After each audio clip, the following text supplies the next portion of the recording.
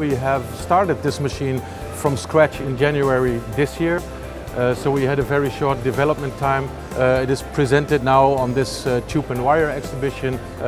We made a matrix and compared all the other machines in the market from tubing, let's say 4mm up to 25mm, and we wanted to be either the equal level or having a better performance. So this machine, it has a very high moment, the strongest in the market, 1000 Newton meter, and it has a very high velocity. And this is what the market asked, and this is why we developed the machine. This machine is very suitable for example, hydraulic lines, braking lines, so for automotive industry, for cranes, for all the applications that need small tubing.